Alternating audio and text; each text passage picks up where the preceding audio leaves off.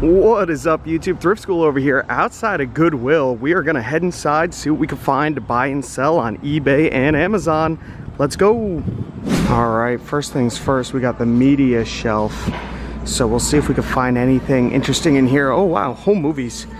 I haven't seen this show in so long. Season 1, it might have some value. $6 is what they're asking. So we'll look this up. I'll scan it into Amazon and see if it's going for any more over there. So I'm just using the Amazon seller app. I dropped my phone and destroyed it, but we'll still be able to see what's going on. So what I'm gonna do is hit the little camera icon, scan that barcode up there, and let's see. Nope, not going for that much. Brand new, it's $75, used $15. So after fees, you're pretty much breaking even. So we'll leave that behind. But we'll keep looking, see if we can find anything that stands out to me. So we have shifted aisles. I didn't find anything on that other aisle, but I came over here. There is still some more media here.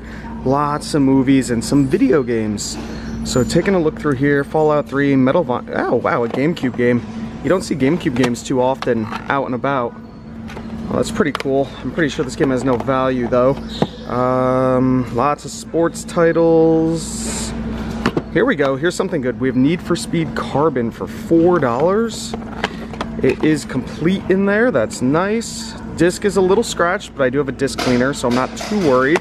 Pop a price right up here on the screen for you guys. I believe this is going for about 20 plus, so not a bad score at all. There's some stickers on it that I'll be able to peel right off, so I'm not worried about that either. And there we go, first find of the day down. Any Blu-rays looking good? Norm of the North. No, nothing really looking too great here. We have something sealed here. 50 classic TV moments. You can see it retailed for $9.99 and they're asking $6. We'll scan it in. You never know, it might be going for more than 10 on Amazon.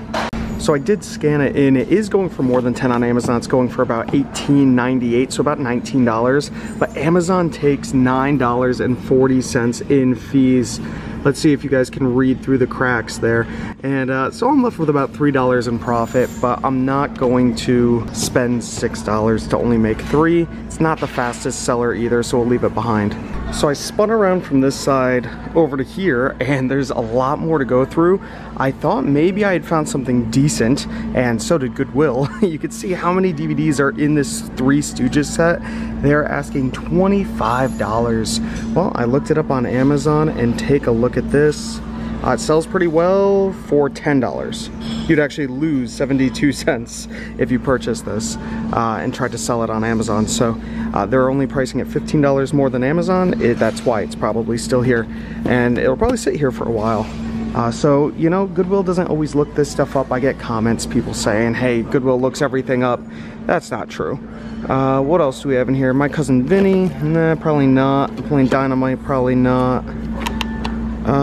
This might be some snowboarding movie, probably not. BBC stuff sometimes has some value. So this is called Little Dorrit by Charles Dickens. We'll look this up, see if this is worth anything. So they're asking $3, and you could see it sells really well on Amazon for 15 bucks. So you'd make $7. Now merchants are coming in at 8, so that 15's a little inflated.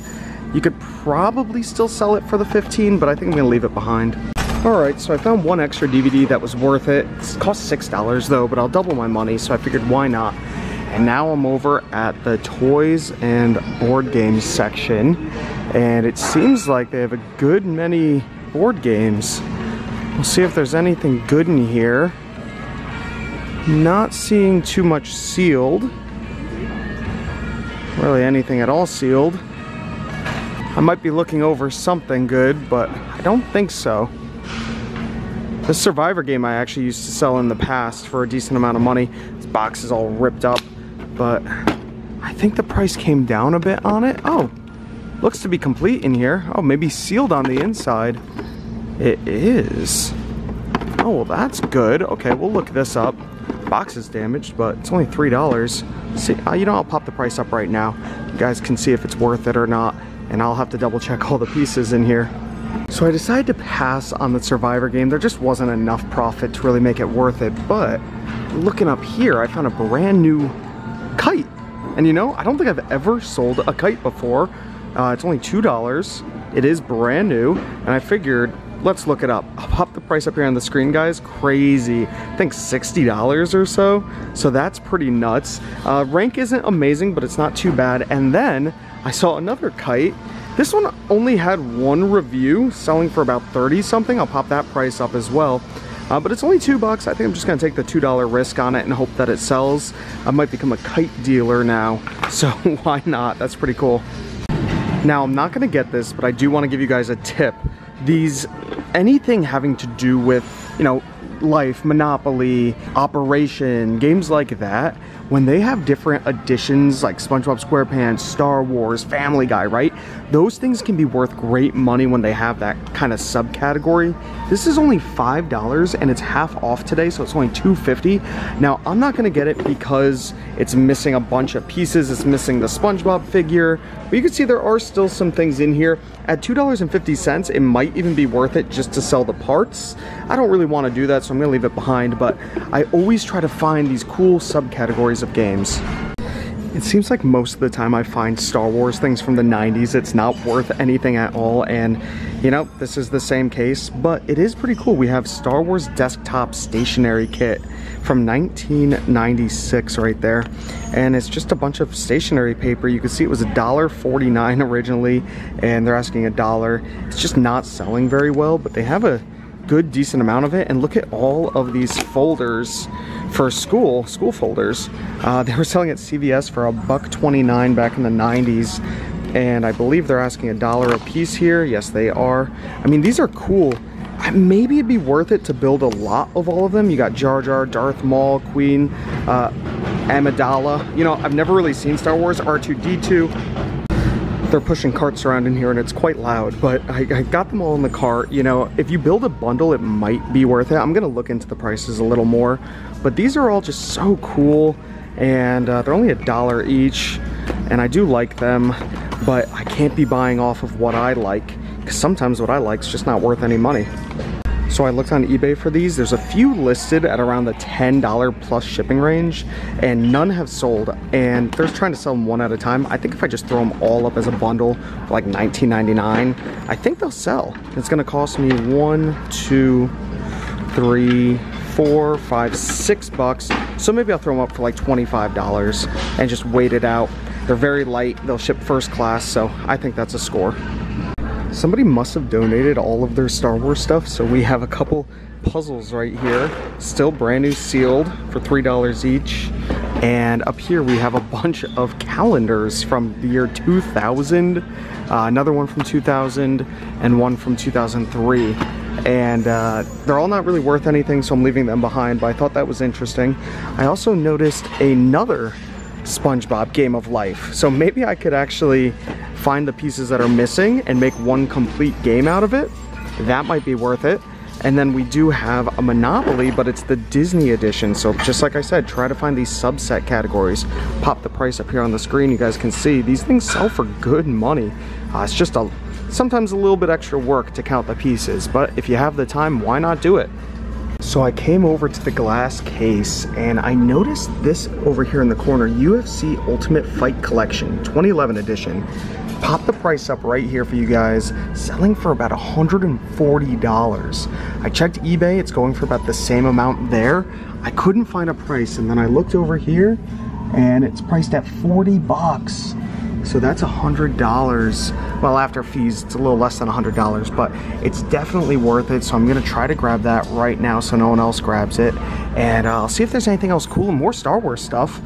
Star Wars, the complete saga on Blu-ray for $45, that seems expensive. More Star Wars stuff, it's everywhere. More Star Wars stuff up here. So we'll see if we can find anything else in here. Alright, so I just noticed 50% off is the color of the week. So if I find anything red, we may be in luck. So we're going to take another look down here, see if anything pops out to me. It's not really looking like it. What do we have down here? Somebody threw a Marmot jacket down for $9.99. Seems like a pretty good price. Uh-oh. It's a pretty nice jacket. What's this? Another nice jacket? Eddie Bauer. Nah. I don't really like selling clothing, so I try not to buy it. Otherwise I get stuck with it and I never list it. So after going through both Monopoly or Life sets, I was able to create one complete set right here. This one was missing a banker's tray, one of these mountains, and I think that was it. And then this one is still missing the SpongeBob, and it's just in generally worse condition. I didn't count all these tiles here because it didn't matter since I had them. Dice. Why is there dice in there? Are there supposed to? I don't think there's supposed to be dice at all. No, there's not. So, who knows? This one's going back on the shelf. This one I'm getting, so at least one of them is getting bought. So I did find two more things. We have a High School Musical CD that was $2. It sells for like $12 on Amazon, so that's pretty cool. And then Forbidden Desert Game of Survival for $5. It is brand new sealed. It sells for about $29 on Amazon, so not bad. Some pretty decent stuff today. I'm gonna take one more lap and see if I missed anything in here. You never know. Sometimes I miss things. All right, this is cool. I don't think it has any value, but I'm not sure. It's only $1. It's from McDonald's, 1978 Garfield cup from McDonald's. This is just, I love finding cool things like this. I like it. It's from the 70s. You don't see things like this often. I'm gonna try to look it up. I'll pop some prices up on the screen for you guys. If it's not worth anything, I might grab it for myself, but I don't really need this, so I'm not sure, but I like it. Now, it's been a long time since I've seen one of these. They sell for 60 bucks all day. They want 15, a little high. These automatic jar opener, lids off. They do really, really, really well. Just have no idea if it's complete in here. All right, so we popped it open and it looks good. It looks clean. Everything seems to be in here. We have the instructions on the bottom. I think for 15 bucks, it's still a pickup. So I'm gonna snag this. Easy to ship up because it's already in a box. So I turn around and no way. There's another one without a box.